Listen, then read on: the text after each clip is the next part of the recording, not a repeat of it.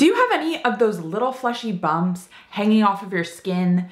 Usually they occur around your neck or in your armpits. These are known as skin tags, and sometimes they can seem to appear out of nowhere. Now, a lot of people think that skin tags are caused by friction because of the areas they occur. But what if I told you the main culprit of them is actually the foods you're eating? Now, like I said, they do often occur in areas with skin folds, but friction isn't actually to blame. A lot of people develop skin tags on areas that rarely experience rubbing, like their eyelids. So what's the real story? The answer lies in what we eat. Studies suggest a strong link between skin tags and blood sugar issues. People with frequent blood sugar spikes, including diabetics, are more likely to develop them. And as diabetes progresses, people tend to develop more and more. The reason is because frequent blood sugar spikes like this translate to high insulin levels. Insulin acts like a growth hormone in our bodies. When insulin levels remain elevated, this can trigger unwanted growth, including skin tags. So anything that can help us to manage blood sugar spikes, to experience less of them, means lower insulin, and this means skin tags will start to reduce and go away entirely. So let's get into 4 seemingly healthy foods that you might be eating thinking you're making a good choice, but they can actually contribute to skin tags. Number 4 is oatmeal.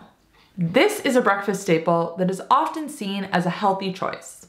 But here's the catch. It's high in carbohydrates, with 1 cup containing anywhere from 25 to 35 grams. And these carbohydrates are broken down to sugar in our body, causing our blood sugar to go up. This sugar spike triggers an insulin release. So while oatmeal itself has little sugar, the carb content plays a big role. Now, there are ways to make oatmeal a bit more insulin friendly. Pairing it with healthy protein and fat, such as Greek yogurt and eggs, this can help to slow down the digestion of carbohydrates, meaning less of a blood sugar spike and less insulin all at once. This can help a bit, but the same amount of insulin is going to be needed just over a more prolonged period of time. So if you want optimal blood sugar control, opt for a breakfast that's low in carbohydrates and higher in protein and fat instead. Think eggs, avocado, Greek yogurt, or even bacon. These will help to keep your blood sugar stable throughout the morning. Less insulin is going to be needed, which is going to bring down your insulin levels overall and help to reduce your skin tags. Number 3, orange juice. Now, it doesn't matter if it's store-bought or freshly squeezed. Both can contribute to skin tags. You are better off eating the whole fruit versus drinking its juice. Unlike whole fruit, juice lacks fiber.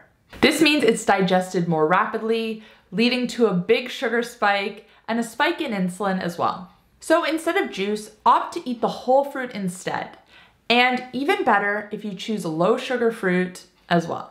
This allows your body to digest the sugar more slowly, leading to better blood sugar and insulin control. Number 2, whole wheat bread. We often believe that whole wheat bread is the better option to white bread. And while it does have slightly more nutrients, and I'm talking slightly here, the blood sugar and insulin response is only marginally different. If you're wanting to get rid of your skin tags, try to skip the bread altogether, or at the very least, reduce it. But I know this can be hard because our modern diets are saturated with bread and grain products. Cereal, sandwiches, pizzas, pasta, they're everywhere.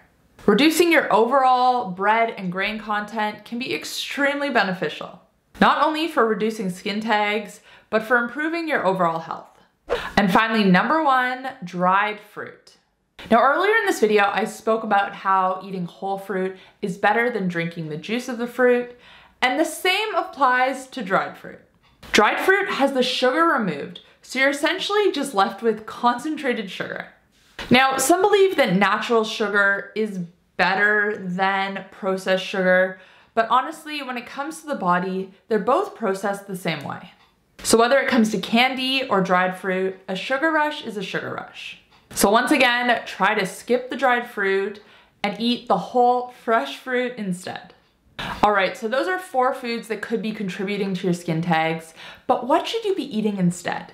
The key is to prioritize protein, especially animal protein like beef, chicken, fish, and eggs. These proteins have minimal carbohydrates, meaning less sugar breakdown and a lower insulin response, so they're a better option than plant protein sources.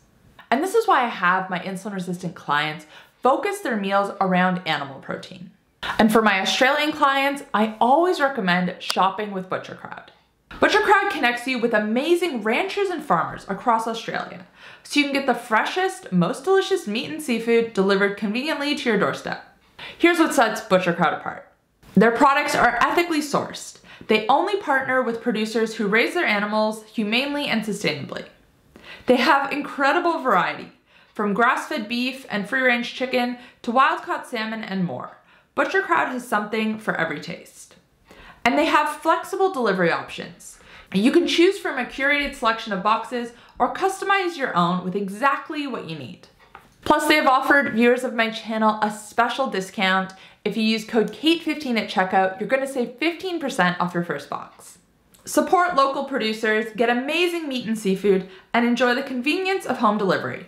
You can check them out by heading to healthcoachkait.com/ButcherCrowd, and I will put that link in the description box down below as well.